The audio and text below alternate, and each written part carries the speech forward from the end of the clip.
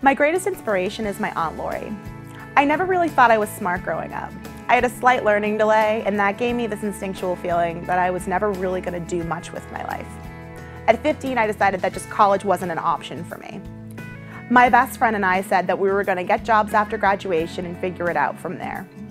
One night at a family party, when my relatives asked me what colleges I was looking at, I told them I wasn't going to college.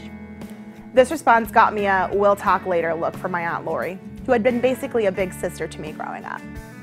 A few weeks later, a package arrived on my doorstep.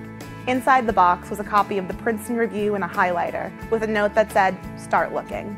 After an initial eye roll, I opened the book. I started looking at these cool places with fancy pictures of students on grassy campuses surrounded by trees. I saw programs about film studies and radio and creative writing. I saw the person I could be. My aunt has always been my own personal role model, the person that exudes strength and confidence. She's a boss. She also told me that if I didn't believe in myself, I could fake it until I did, which actually works.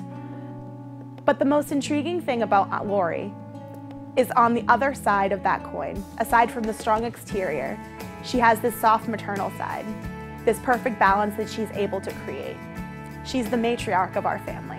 When there's a problem, she's the one person we go to. She has the answers to everything: broken hearts, medical traumas. She's a walking encyclopedia, a doctor, and a therapist all rolled into one. Growing up, there are so many uncertainties. You need people who are constants in your life, who are there to cheer you on, who help mold you into the best person you could possibly be.